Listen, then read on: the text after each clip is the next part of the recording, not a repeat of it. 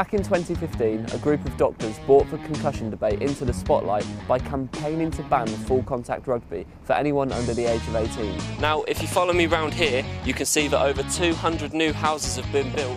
Now, in this clip, you can see he lines his head up on the right side of the player.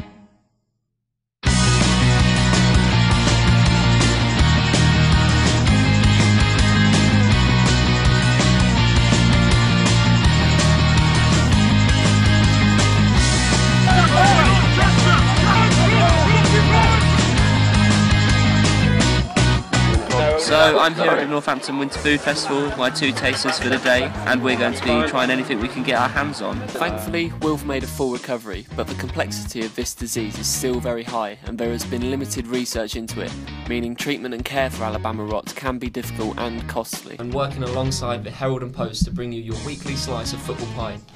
So coming up in this show, we discuss if pre-season really matters.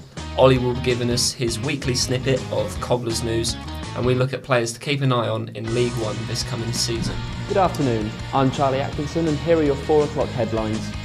A policeman on trial for rape and sexual assault of a 17-year-old girl has been found not guilty.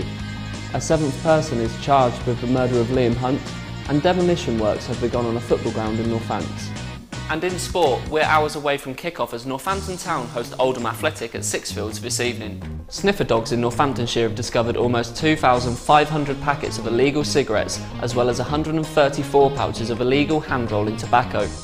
That's all from me, thank you for watching.